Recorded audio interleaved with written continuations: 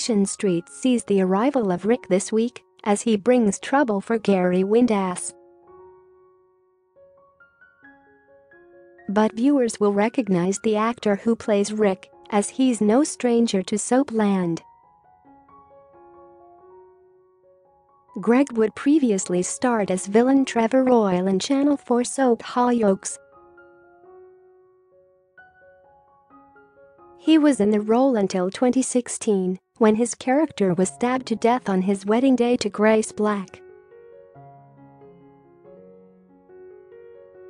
Greg makes his Corrie arrival, with new spoiler pictures teasing his scenes with Gary. Gary has been desperate for cash for months with business not exactly blooming. He's now unwillingly involved in the factory roof collapse that claimed the life of Rana Habeeb after he offered to fix Carla Connor's already damaged ceiling.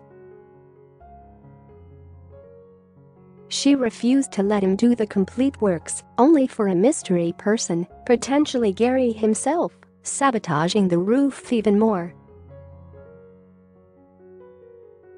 It ended up caving in, leaving lives on the line and killing Rana on her wedding day. Threatening to tell the police everything, Carla's on-off lover Peter Barlow bribed him with £10,000 to stay quiet and deny any knowledge of the roof being damaged.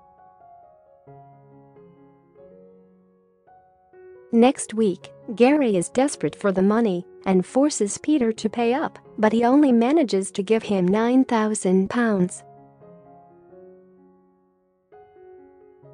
Gary then hands the money over to Rick, hoping he's off the hook and will be left alone. But he's horrified when Rick tells him he works for him now.